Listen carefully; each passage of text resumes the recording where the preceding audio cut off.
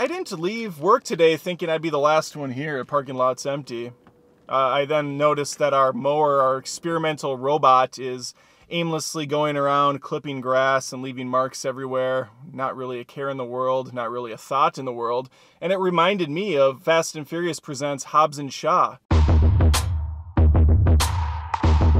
Truth be told, there's a lot of movies I go to see and don't even bother reviewing because I don't have a lot to say about them. Especially a review where you kind of know what kind of movie you're going to get going in, so you don't need to rely on the thoughts of others to make you determine whether or not you want to go see it.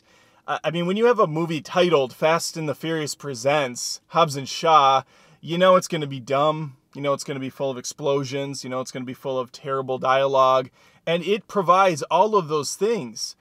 I wanted something where I could go in, eat some Twizzlers, drink a Coke, and just think about nothing other than how does The Rock do it all?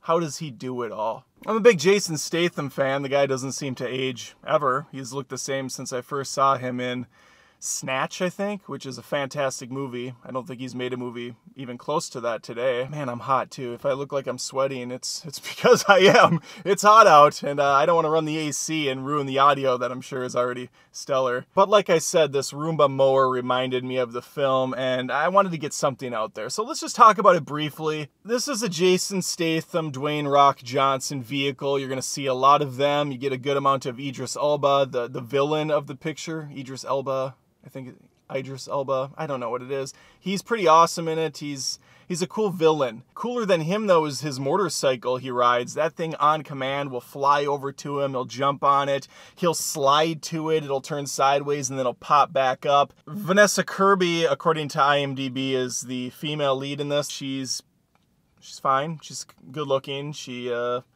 She does some cool stunt work. She has some good action scenes, and she provides a little eye candy for the guys out there, the straight guys out there that don't want to look at Dwayne and Statham the entire time. As this mower meanders through the grass like a Ronin, a samurai without a master, I think about the script of this film and how it just... You know, at one point they'll be in Paris, at another point they'll be in Chernobyl. I don't even know where they're all at.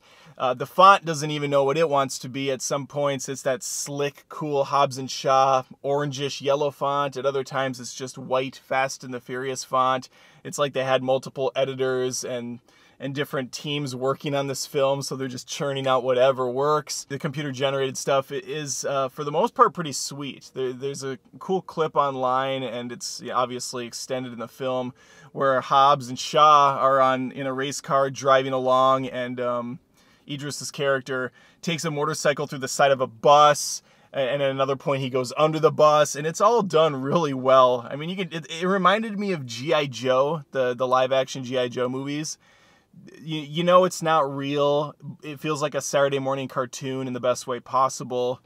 And yeah, it's just a lot of fun. The dialogue is so dumb because this is PG-13. It could arguably be PG as far as I'm concerned. The way these guys speak to each other is like elementary/middle school playground. No, not even middle school, because middle schoolers swear and stuff. These guys don't. So they're like, hey, you look about as tough as my shit does in the toilet. But they don't say shit. So it'd be like, hey, you look about as tough as my poop does in the toilet.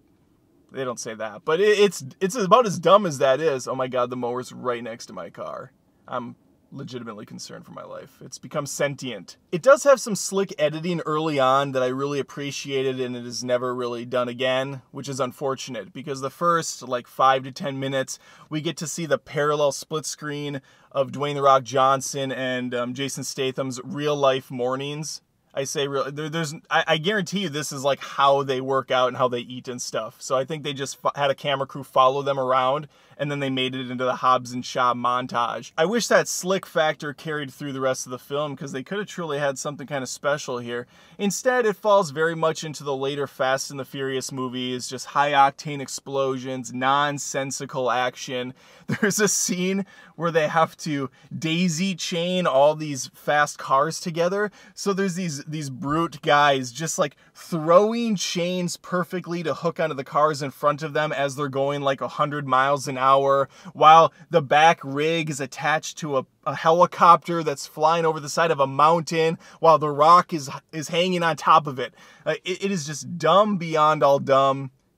but hugely entertaining, and that's what I wanted. End of the day, if you're looking for some fun PG-13 action, it's got you covered, and the movie does run at a good clip. There isn't a lot of slow moments because the acting here is nothing stellar at all. And there is enough like fun surprises. I was actually impressed with some of the cameos they had in here. Overall, out of 10, I would give Hobbs Shaw, I don't know, an 8. Does its job.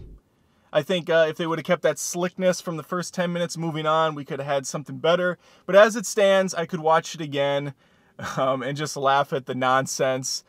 And yeah, that would be it. Now, if you excuse me, I need to head home. I am legitimately concerned for my life as this mower is barreling down on me at around 4 miles an hour. Take care.